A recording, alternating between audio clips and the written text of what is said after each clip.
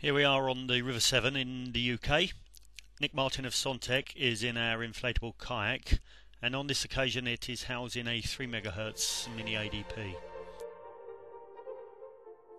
As you can see, Nick is paddling across the river, trying to keep the kayak going across steadily and as straight as possible.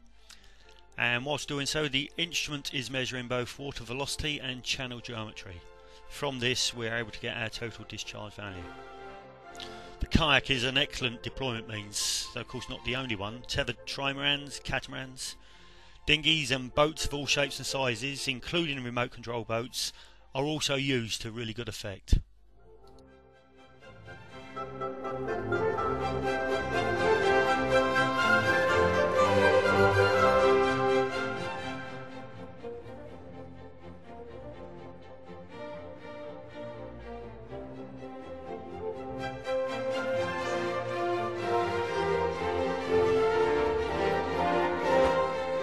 Discharge on the first crossing, or transect, was 148.039 cubic meters per second.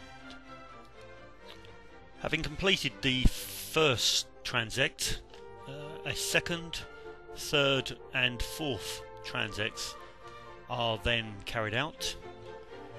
Assuming that the variation of the 4 measurements does not exceed 5%, that's the coefficient of variation, then the mean of these 4 measurements is taken to be the discharge value for the river at that point and time of that day.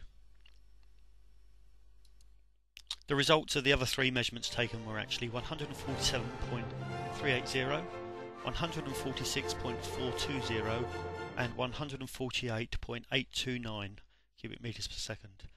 This gives a coefficient of variation of 0.7 of 1% and a mean discharge of 147.667 cubic meters per second.